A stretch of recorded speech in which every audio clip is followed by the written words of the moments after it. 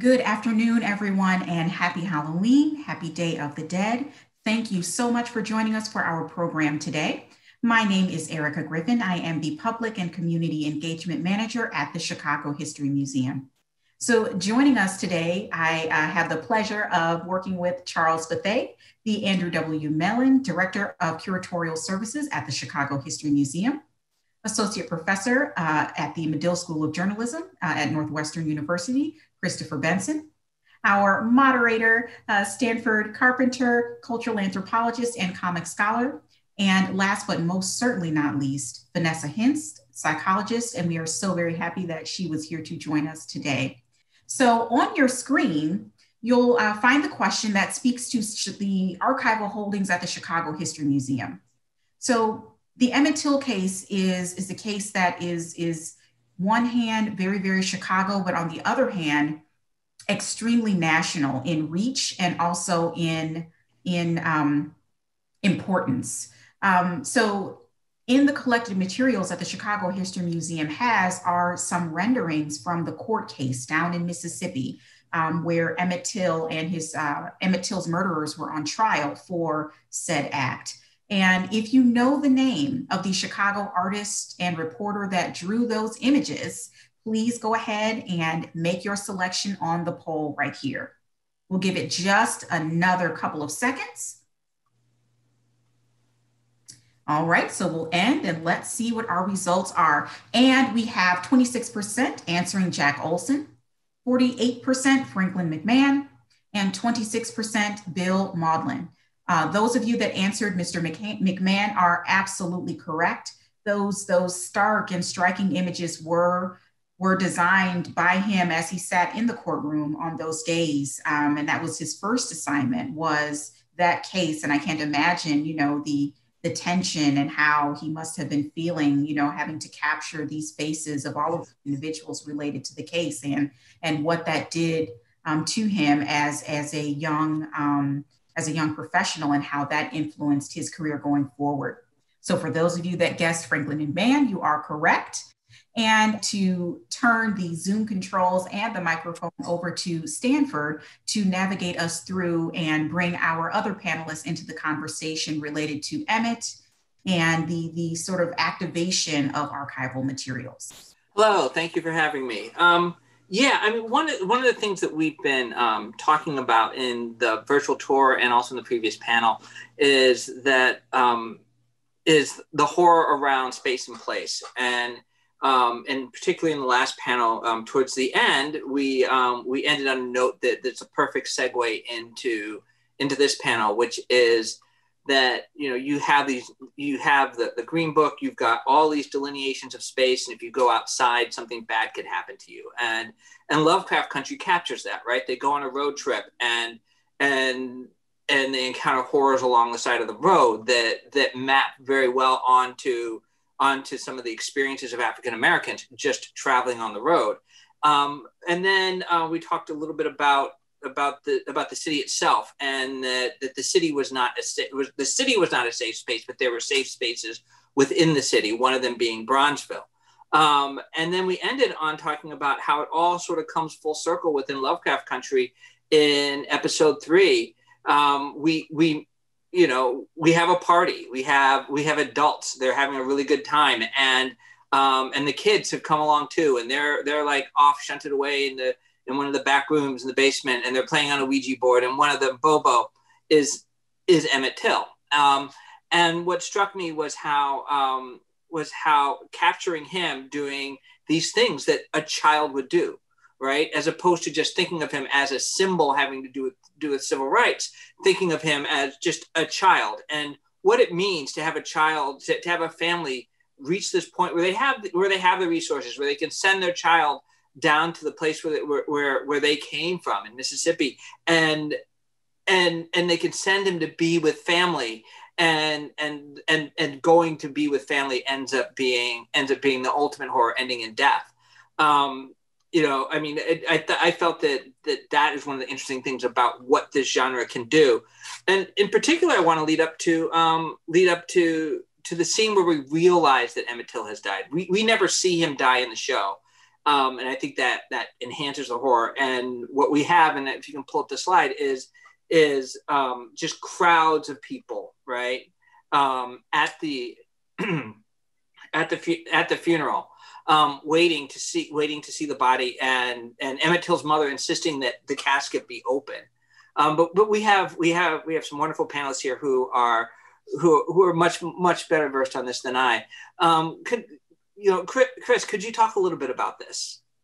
Yeah, well, first of all, it's really an honor to take part in this conversation. I can say a couple of things just to open up. First of all, I did know Franklin McMahon. I interviewed him when I was writing Mamie Till Mobley's book.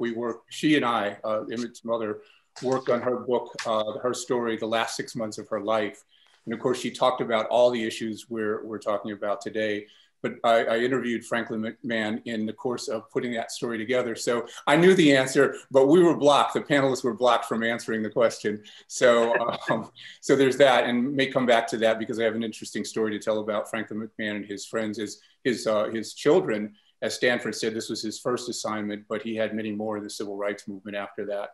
I think it's an important thing to recognize that, this genre, horror, I think is particularly well suited to deal with this story of violence, racial violence, and trauma, because when you think about it, the African-American experience is a horror story, right?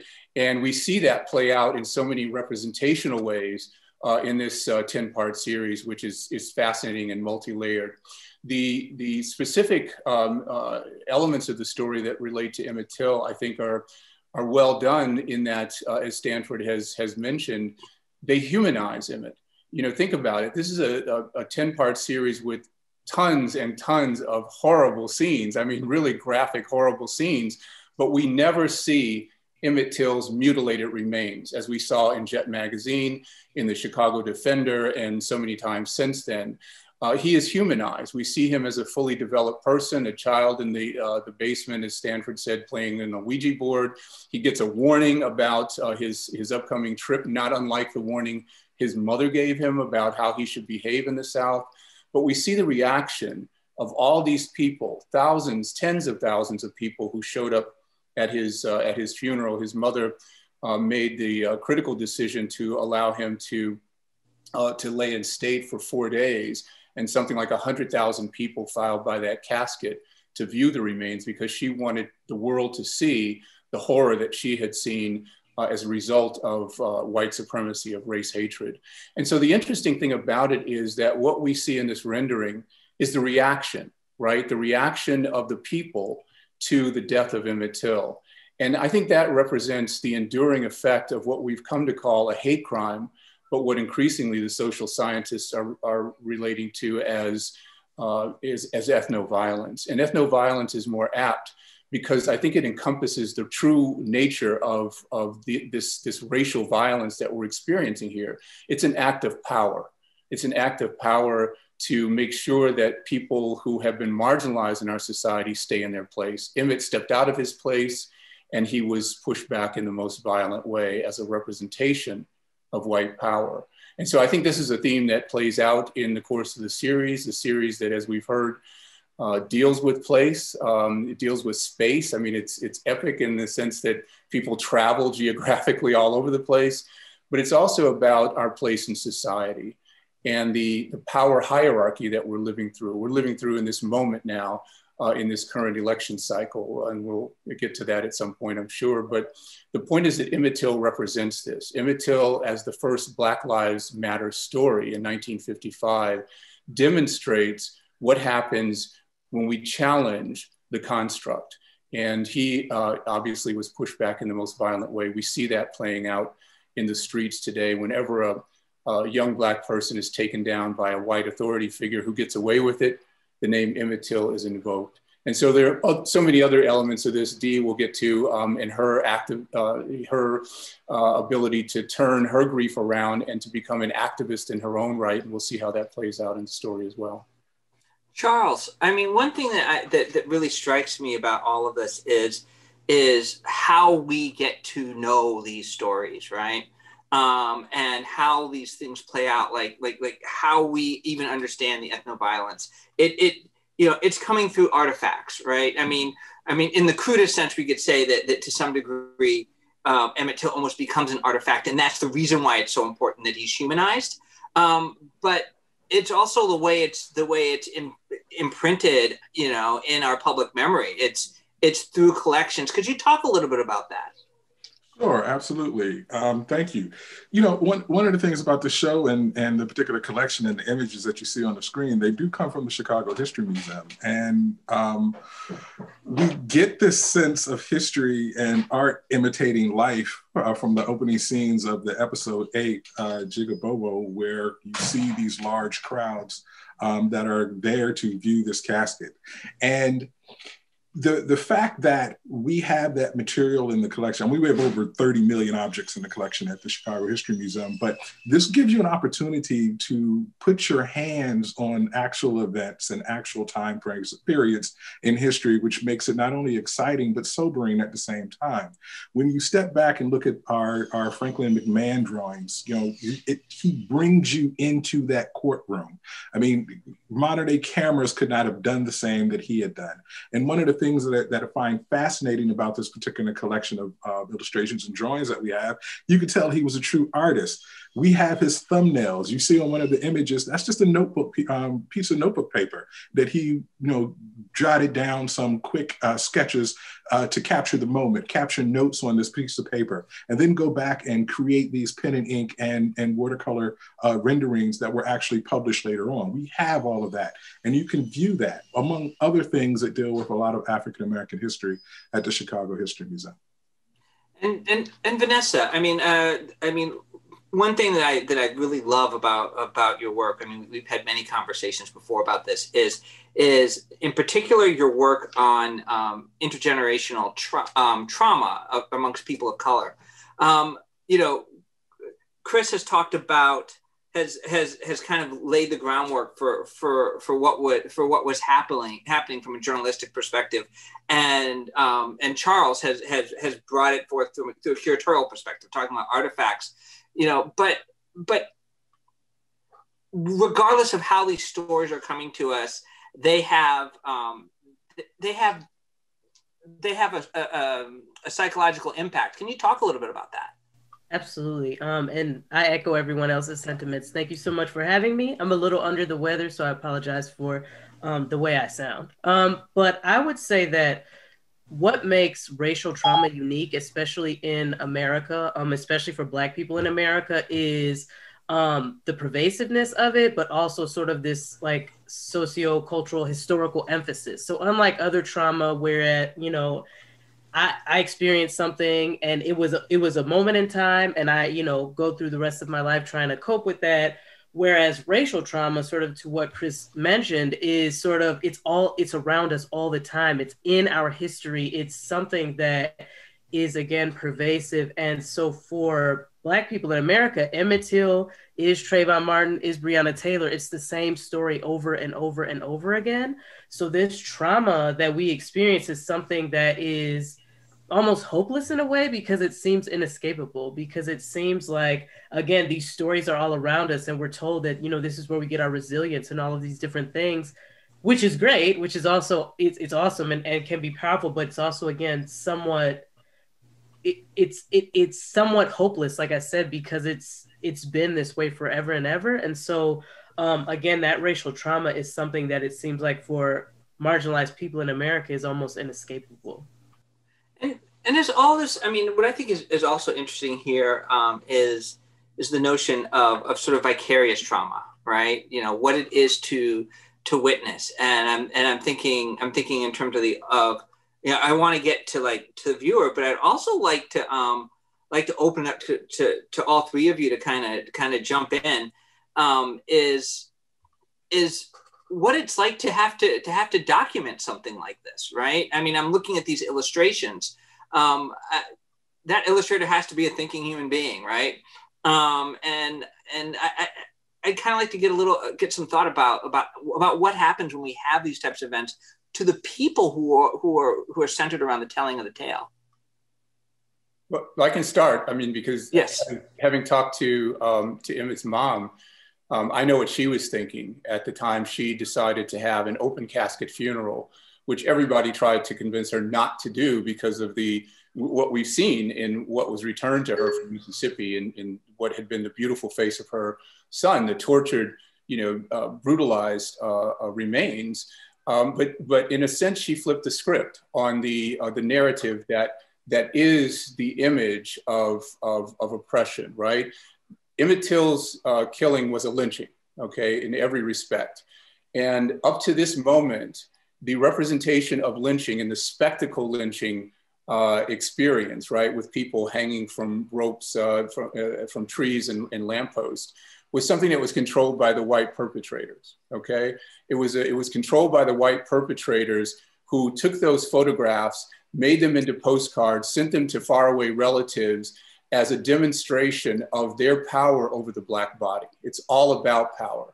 And in this moment, when Mamie Till Mobley allowed, first of all, her son's image to be photographed and reproduced in Jet magazine, and then for the open casket to be viewed by 100,000 people, she flipped the script on that. Now Black people were taking control of the image in a way that empowered, right? Because this turned everything around. People saw this and they could never turn away again. And this is what she was able to do. And to the point about enduring pain, that's what a lynching was all about, right? It was to send a message to the larger community. Yeah, there was punishment for the immediate victim, the immediate victim's families, but for everybody else in a community, perhaps in the South, but in other communities as well, who thought they too could assert their equality, that they too could step out of their assigned place in the society, that they too could reframe the image that had been constructed for them by the dominant society. And I think to that point, Chris, also what you're describing in terms of taking control of the narrative, when we're working with people to process through trauma and therapy, that's exactly what we're doing. Is part of working through your trauma is taking back that power that was taken from you by the perpetrator. So you get to rewrite the narrative in whatever way. Like what happened has happened, but you have power in the present to relate to that narrative in whatever way you want. And so I would argue, I think that's something that Lovecraft Country did so beautifully is, they told a narrative that we all knew in a way that was, again, it was beautiful. It was something new for a new generation. But I would argue to your point, Chris, that's what Emmett Till's mother did in doing what she did with the open casket is she took back power of that narrative, and she chose within her power how that was going to be sort of disseminated. And I think that was her own way of processing her trauma and her grief. Yeah, absolutely. I mean, to pick up on your point about the enduring pain, I mean, when something like this happens to a kid like Emmett, it affects all of us. We're all victimized to the extent that, well, my experience early teaching at the University of Illinois downstate, there was Fraternity Row, and there were bars on Fraternity Row. And if you heard about an incident where a Black person was abused on Fraternity Row, you avoided that space. So think about that. Our freedom of movement is affected by the experience of this trauma that's inflicted on somebody else, but somebody else we identify with. And this is what happens. This is what a hate crime with ethno-violence is all about. It's interesting. On the same notion of, reclaiming and taking back your power. I mean, I did an exhibition years ago at the Black History Museum in Richmond, which was on lynching. And we did not show one image of a lynching victim. What we did was we took a lot of these postcards that existed of these real atrocities and blew them up life-size and put them around the walls and put all the headlines from newspapers and personal written accounts about people being there and creating this environment that made the audience walking into seeing all of this made them part of that lynch mob mentality.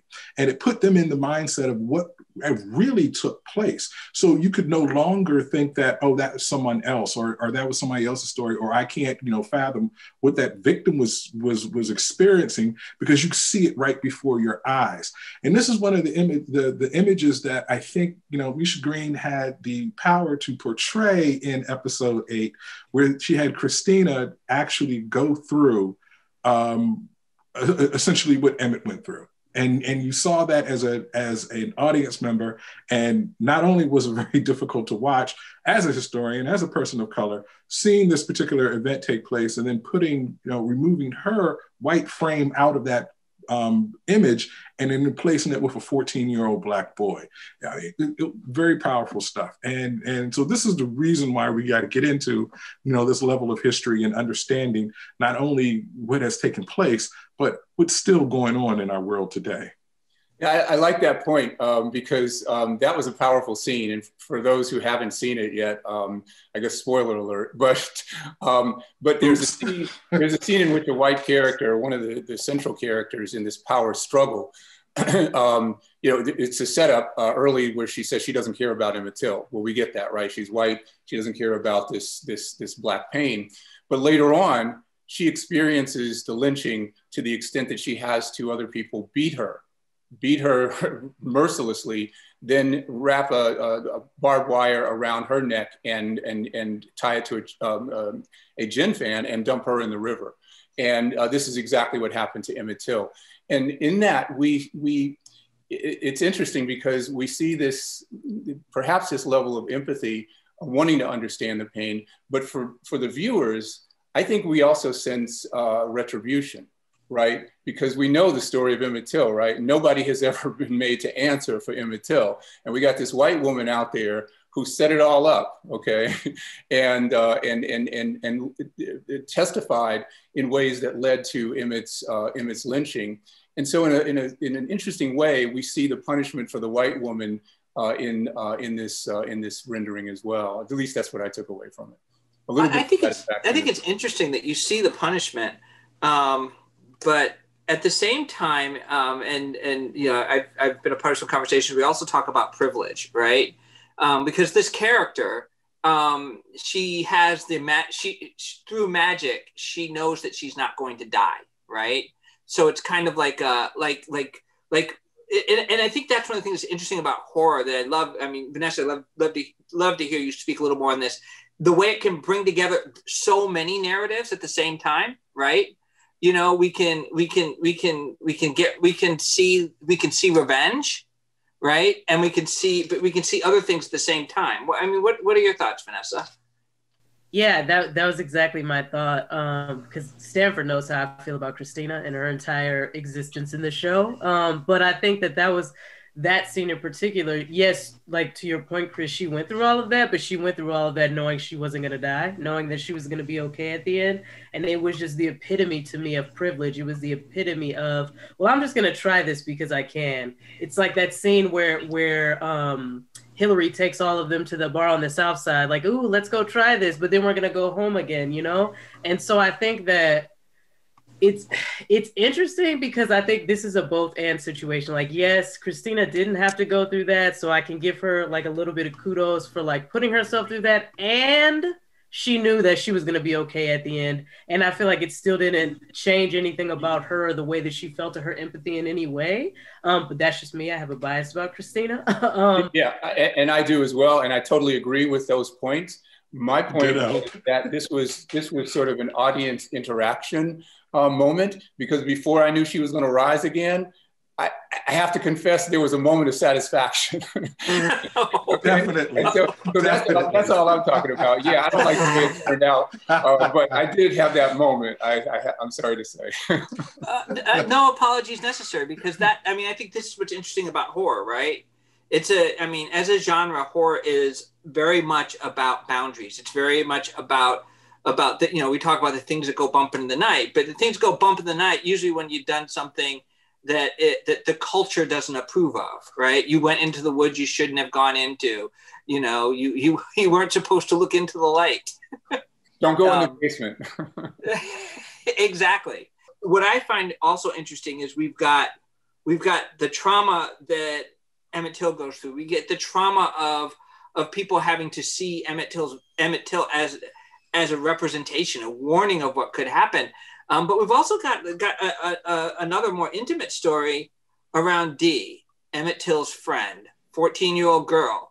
She sees this and she goes running through the running through the city, and she's accosted by police officers. We can talk more about it, but I'd like to shift the conversation a little bit towards Dee, because I think that there's a lot to talk about there.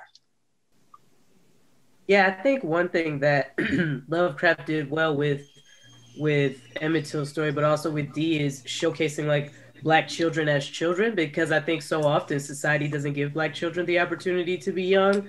And so I think that the way that Dee sort of responded in her grief is exactly how I would expect a 14-year-old child to respond in their grief, And I think that the fact that she was then accosted by Lancaster and that whole disgusting spit situation, I think that we saw her up until, I think, her mom came back. Sorry, spoiler alert. Up until she, like, Hippolyta came back with her, I think we saw Dee behaving in this sort of haphazard, like, way of an adolescent that I think that that Black children don't often get that luxury. They're expected to be adults, or they're expected to behave a certain way because of society or whatever. And I think that scene with Dee and Bobo and them around the Ouija board, and a lot of different scenes throughout the series, save the very, very last scene. But a lot of different scenes with Dee throughout the series, we just saw her being a kid and behaving in kid ways. And I think that that's something that that Black children, again, don't often get to experience. Yeah, I agree with you. And I love that the rendering of Dee in this segment. And then from here on, because she's so layered. And so that rebelliousness that you're talking about there, I think, is symbolic of the coming of age of so many 14, 15-year-olds, adolescents at this time, including John Lewis, we know, who identified with the loss of Emmett Till and were activated by it. And we see her now becoming something of an activist in this segment. That rebellion gets transformed into a pushback against, and this beautiful title, Jigabobo, Jigaboo, playing on Bobo's nickname, but also on Emmett's nickname, but also the Jigaboos who pursue her, right? Who pursue her in order to reconstruct her image the way society has constructed Blackness. And she's running away from that and finally confronts it in ways that challenge the Jigaboos in their attempt to destroy her. Destroy what? To destroy her identity. And so I like that she becomes an activist in a sense through that rebellion as well. Because so many people did, right? Definitely. And one of the things that you mentioned, the things that were chasing her, I feel bad now because I feel like I'm giving away story arcs if you haven't seen the show. But if you haven't, shame on you. I'll say it anyway. So these particular I've seen it, I want to see it again. So exactly. The creatures, if you will, one light, one dark, I know pulled from Uncle Tom's Cabin, but I saw that as a little bit deeper than that. I saw that almost as a manifestation of a topsy-turvy doll. Of black on one side, white on the other side, that was reversed. That was, I would say, somewhat popular in the South on some plantations with some enslaved children. Very easy to create and so forth. But to me, it was this creation of how either a Black child is seeing themselves based in a mirror within society and so forth, where you have this dichotomy of your Blackness, your Black self, and then this other. And that's exactly what was chasing her. And even when before that happened, the scene when she ran away from the downtown, from the church, from the crowds, and she was looking in this window, and you see two of her peers come out laughing and playing and giggling.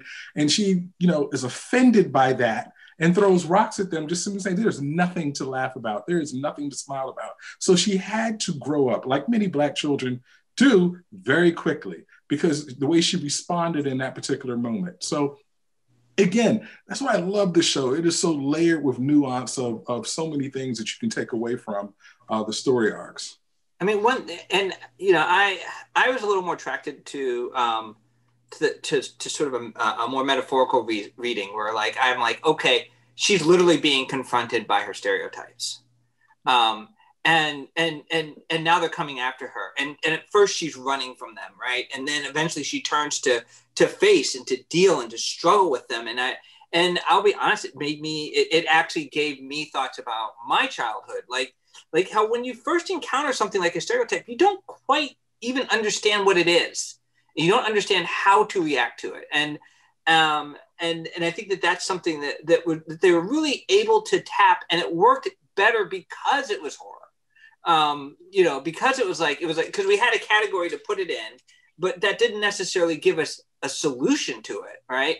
And then I loved how like even in that journey, how she does grab something to make her feel a little safer when she grabs the Chicago American, the Chicago American Giants baseball cap, right?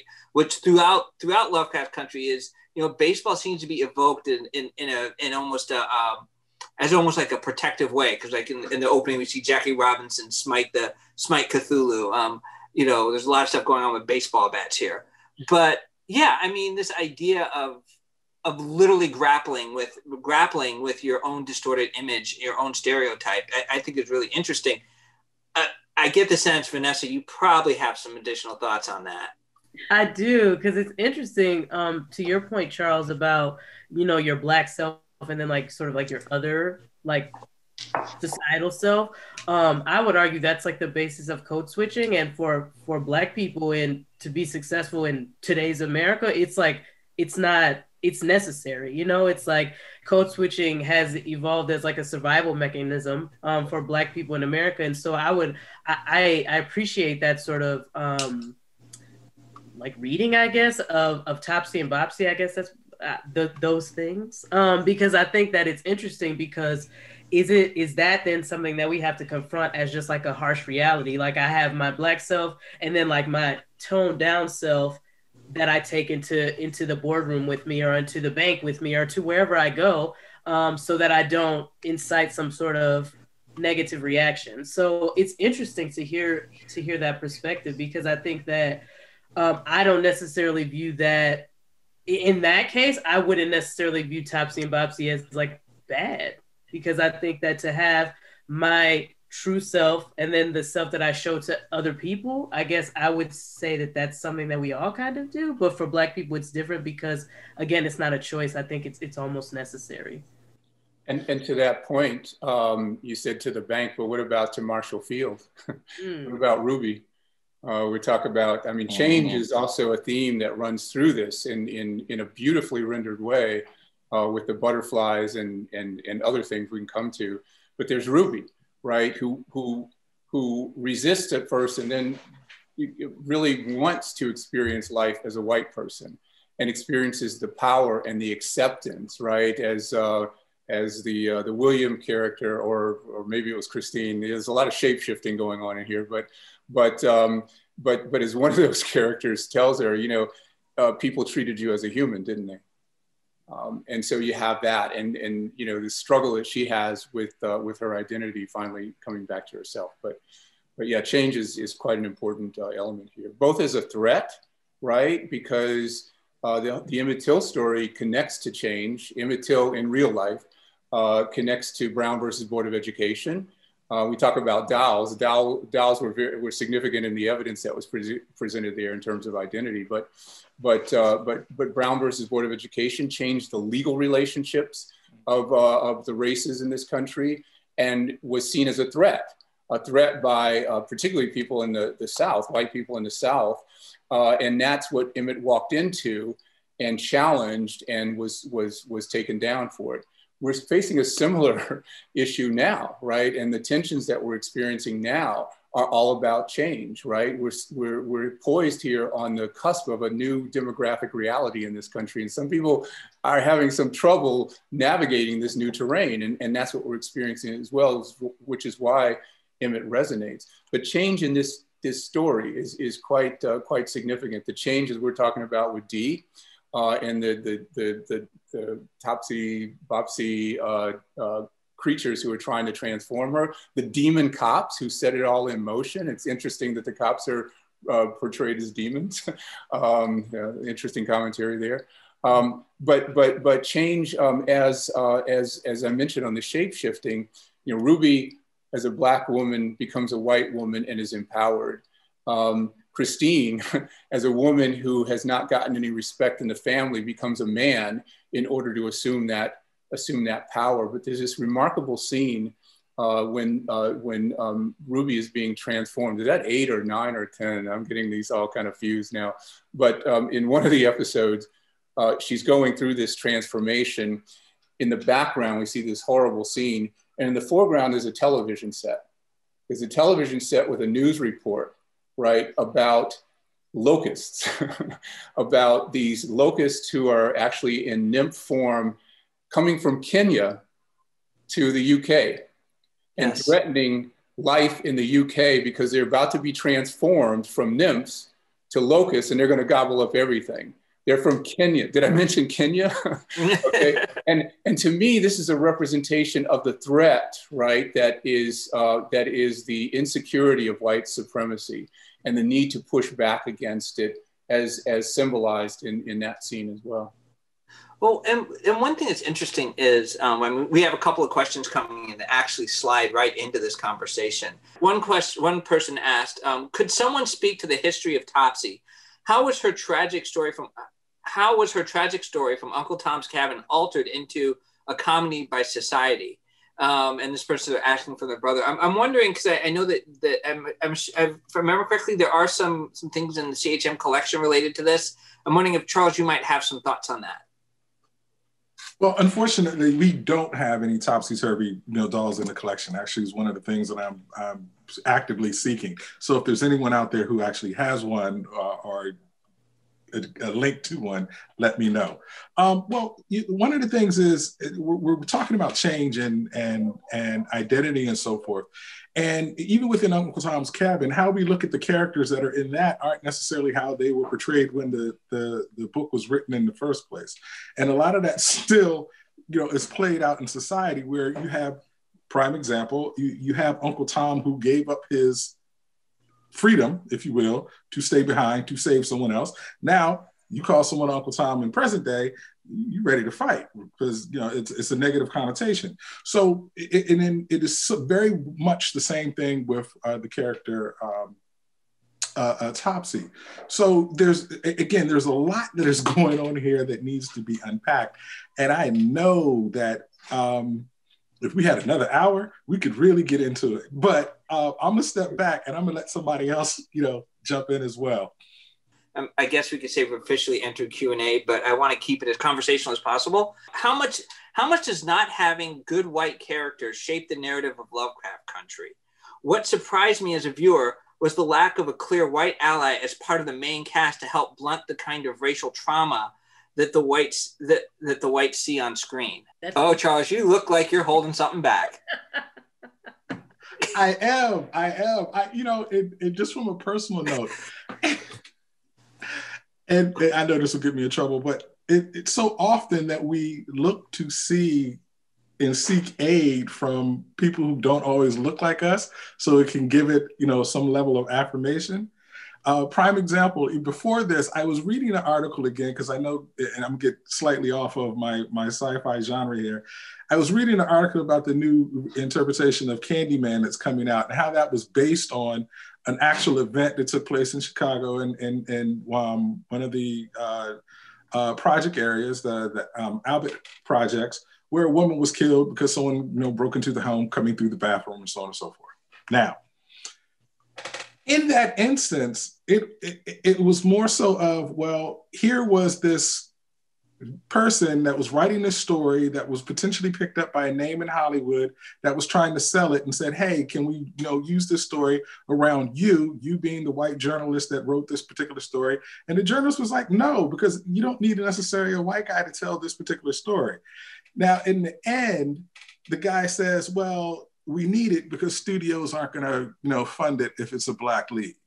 And so here you have this particular show where you don't have a so-called white lead character. It is absolutely phenomenal. Your Hollywood is getting to the point on both large screen and small screen where they can prove that there's dollars to be made with particular good storytelling, with characters that aren't of a different persuasion.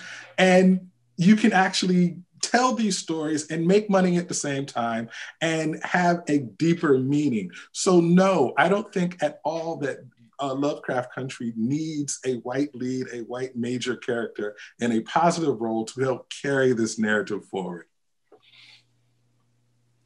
You know, I had a conversation with Mamie Till Mobley. Actually, it was before we even did the book. I was introduced to her by Chicago playwright David Barr in a meeting with David and with Raymond Thomas, a fine artist and filmmaker in Chicago. And we were talking to her about turning her story into a movie.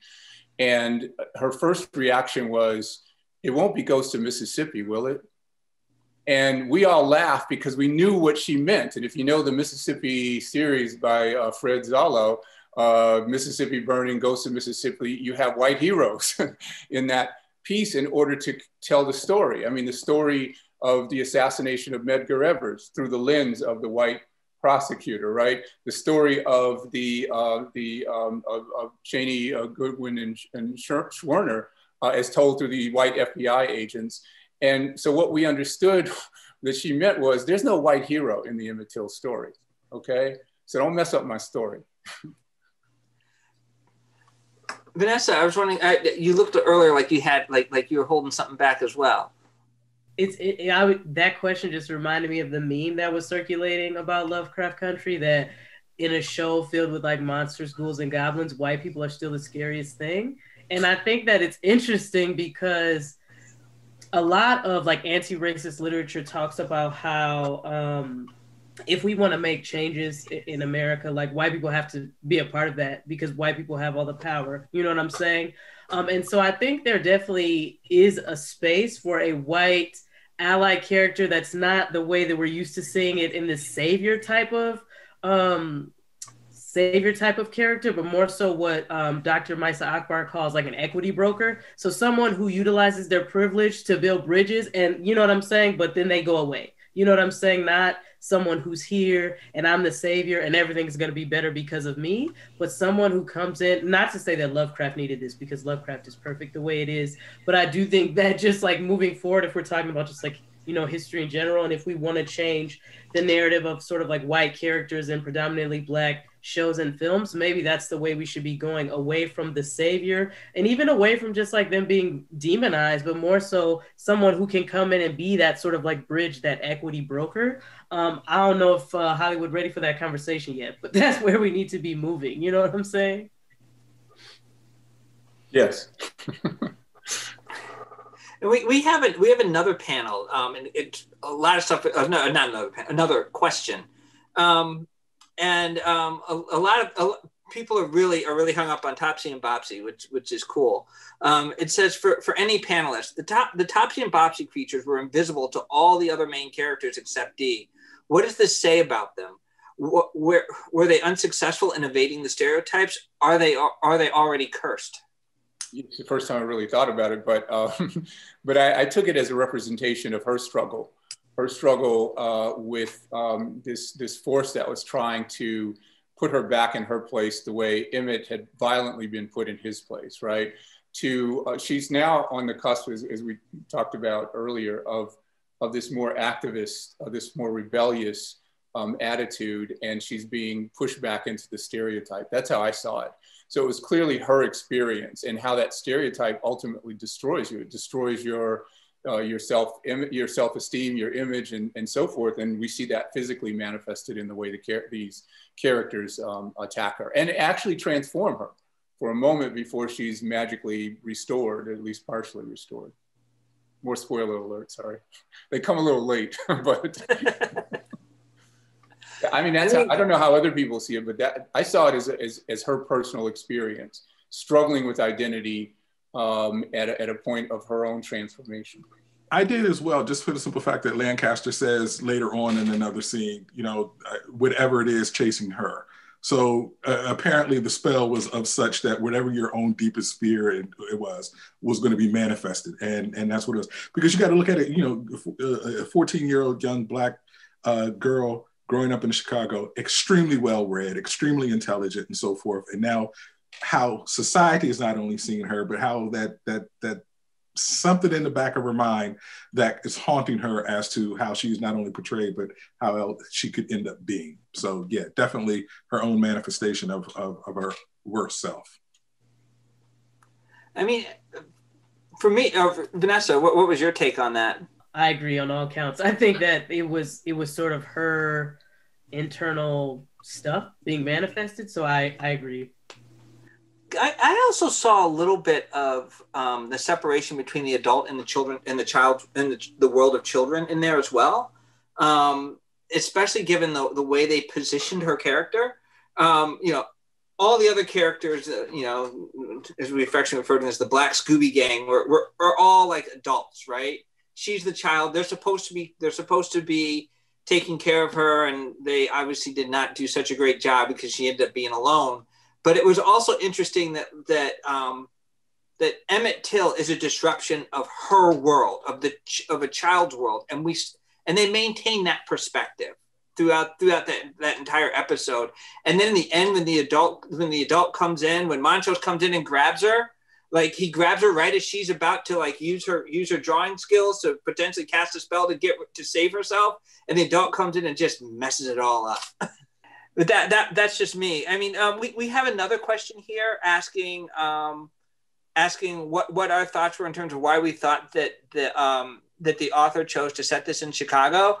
I'm sure that I know that there's a right answer if you're in the writer's head, but since neither of us are the writer, it's still an interesting thing for each of us to ponder. I think. You know what? No, I'm thinking in terms of like what is you know. What about Lovecraft Country being in Chicago makes it more interesting for being in Chicago? I don't know the right answer. I can kind of riff. Chicago is a mecca. You know, it was considered the promised land. We talk about movement, we talk about place, we talk about space, and Chicago was the place where people escaping the atrocities of the South came and tried to start a new life. And we have a huge story about Black politics, about Black business class. I mean, this became a Black business capital and all that. So, but then you have some of the same issues, right, that people in the South dealt with. Maybe not to the degree, you know, with respect to the spectacle lynchings and all of that, but you still have atrocities. You have these demon cops, right, who attack this young Black boy for just bumping into what they consider to be a white woman, you know, and considering that he's done something and they're about to really, really take him down.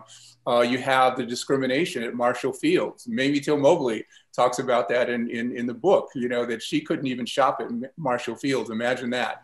That Marshall Fields, a store that with the slogan, you know, give the lady what she wants, at least in those days. If you were a Black lady, you had to shop in the basement, okay? So we have these representations of things that might have come across as softer, but still were pretty rigid with respect to discrimination. As we know, Malcolm X would say years after Emmett Till's lynching, that the Mason-Dixon line was the Canadian border, okay? We have a tendency to look at this Southern exceptionalism, like the South was the only place where race hatred existed, where racial power was manifest, but it's everywhere. We see this now. Look at Minnesota, look at Wisconsin. Yeah, my take on it just simply is the easiest answer. You know, Chicago is the northern Mississippi, and coming out of Great Migration, depending on where that train line was, where you were, Mississippi runs a train line to Chicago. So Chicago is that mecca. It is that place. And you know, as a comic book fan, sci-fi fan, I get so tired of everything coming out of New York. You know, but anyway, I'm with that. I would also say too, like, to Chris's point that, you know, we talk a lot about one thing that makes Lovecraft so scary is it's like our real story. It's like it's real to us, and I think that in Chicago, again, a lot of people who migrated were like, yeah, we're getting rid of all of it. We're going to go somewhere that's going to be so much better. And it's not. It's just veiled. And being someone who's lived in the Midwest for the past 5 years, coming from the West Coast, it's very much veiled. It's still here, but it's veiled under this sort of like Midwestern niceness. And so I think that in itself is horrifying, you know, when you think about that. Look at what happens to Letitia when she buys a house on the north side. And for those in this conversation who aren't familiar with Chicago, it's historically been a rigidly segregated city. The north side was white, and you were not even allowed to go there. You could get brutalized if you went. She bought a house there, and we see the violence that was inflicted on the house. Mm-hmm. But I also think what's interesting is Chicago as a Midwestern city. One thing I find really intriguing is in conversations about folklore and storytelling is a lot of American folklore. I mean, there's a tendency to place it more towards the South. A lot of it comes out of the South, and so sometimes I think that putting something like this in the Midwest actually provides a really fertile ground, because it's actually the place that doesn't have a lot of the stories about race in it, in the folkloric sense, right? You know, Chicago as a city is rich with stories, but I actually find it really interesting, and also that Chicago as a city it's not really close to other cities, so it provides this avenue for travel through vast spaces of danger in the way the world is formed in this book.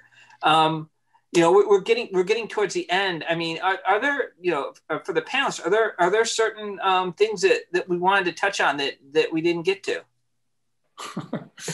It actually, first of all, it's interesting that the Emmett Till rendering is in episode 8. 8 is the month of the year that he was lynched, August. So I just found that kind of interesting. I look for all these points of connection, but there's something else that comes up. Actually, it's in the final episode, episode 10, Full Circle, where Atticus has this moment with the ghost of his mom, right? And he's having this moment of self-doubt. And I bring this up because there are a lot of Christians who may have problems with the magic that's rendered in this piece. But there's spiritual elements as well. And here's one where he's having this moment with the ghost of his mom. And it's a moment of self-doubt, right? It's very Christ-like in that sense. And he lays across her lap as he's talking to her. And it was reminiscent to me of Michelangelo's Pieta. And she says something to him that, to me, really sums up everything with respect to his role throughout the series. She says, you can't, in this moment of self-doubt, you can't walk to the altar, right, if you're not ready to make a sacrifice. Otherwise, what's your purpose? And it seems to me that that's something we can all take away from this conversation, but also this series, that we're facing some challenges now, not unlike what John Lewis represented in that posthumously published essay. We're facing a challenge now. We're approaching the altar. What's the sacrifice we're prepared to make? Emmett made a sacrifice. John Lewis made a sacrifice. He moved to the altar of the Edmund Pettus Bridge. We're facing some challenges now. What are we prepared to do? I think that's a great note to end this on. Thank you so much for your time. Thank you for participating in this panel. I'd also like to thank the audience out there. Thank you for your questions. Thank you for the questions that we responded to, and thank you for the questions that we weren't able to get to. I hope you guys are. I hope that all of you are able to come back for our next panel. Erica, is there anything that you'd like to say? You know, I've just been sitting here silently in awe of each and every one of you. This was an outstanding conversation. And like Chris, I'm like, can we get some more time to keep on, because it's so amazing. And the way that you all have not only framed the history, but pulled that history out of the show in a way that's encouraging our audience to think. I mean, the questions are flooding in. They are all so wonderful. And I'm wondering, is there a way perhaps to get these questions asked after the fact so that we can share them somehow with our audience, or even another conversation down the line, something? Because I think with this type of engagement, exposing these more difficult histories about Chicago, exploring how they all intersect, and they are Chicago stories, not just isolated to a neighborhood, is really important for CHM's audience, for our citizens here, to be able to think with an increased level of literacy about civics, about how they fit into this city and how the histories that have come before have led up to this moment, as you all are saying. And I'm hoping, I'm not saying decide right now, but I would love to bring all of you back again to engage. This was awesome. Thank you, Stanford and Vanessa and Chris and Charles, as always. For those of you that are interested in participating in future programming, please visit chicagohistory.org/events. There's so much there, so many ways to engage with Chicago stories. Also, we did develop a Lovecraft Halloween-ish playlist on Spotify. So if you are interested, please visit Spotify, type in Chicago History Museum, and you will see all of our staff selections there. Be safe and well. Thank you all again for joining.